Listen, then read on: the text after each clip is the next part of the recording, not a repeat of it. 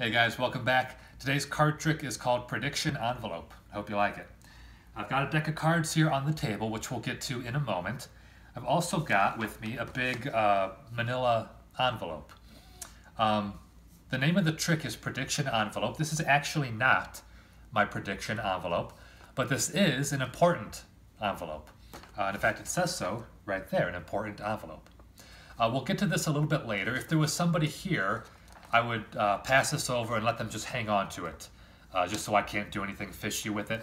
I'm going to place it off camera, but I promise I'm not doing anything with it. If there was somebody here, I'd just let them hang on to it. But for now, I'll just place this right there. And I would hand the deck of cards to somebody and invite them to shuffle, however they want to shuffle. And when they're happy with that, I would ask them to start dealing the cards face down into a pile. And what I want to make sure of is that the spectator has as much choice and control as possible. I don't want to influence how they deal at all. So they don't have to deal just from the top one at a time like you would normally.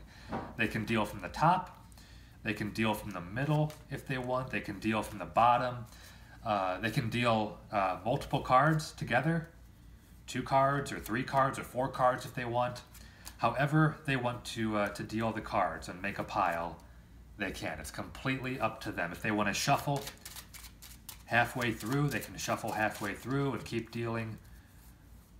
Whatever they want to do to create this pile,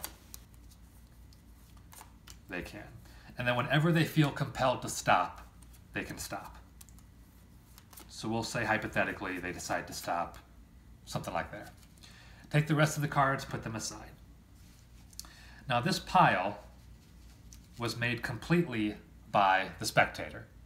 They shuffled the cards, they dealt from wherever they wanted to, the top, the bottom, the middle, 1 card, multiple cards, and they stopped whenever they felt called to stop. This was a pile made completely by the spectator. Now at this point I would take back from whoever's holding this my important envelope. At this point we'll open it up and we'll see just what's inside. If we pull out from the envelope, we'll see this, in fact, is my prediction envelope. This can be checked out. It's completely empty. It can be ripped open if you'd like. There's nothing else inside this envelope. It can be checked out as much as you'd like. This, in fact, is the prediction envelope that the trick name refers to.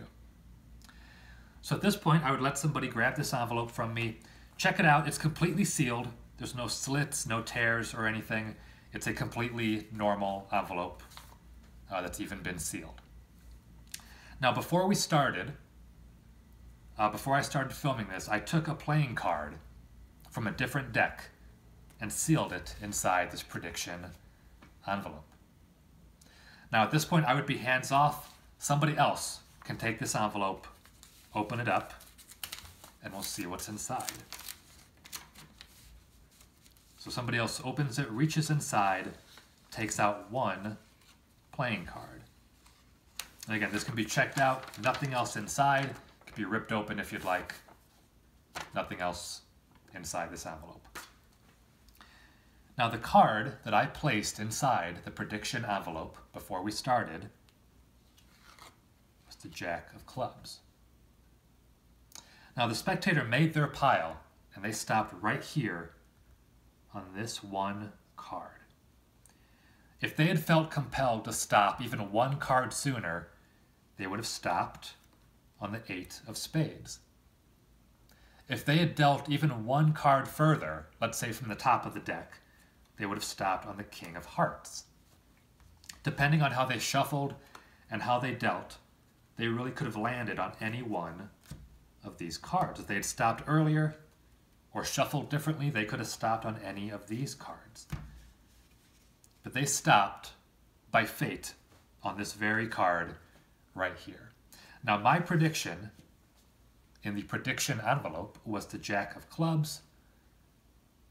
They just so happened to stop on the Jack of clubs as well. Perfect match. So that one is the prediction envelope. I like this one a lot, a fun prediction, kind of mentalism card trick.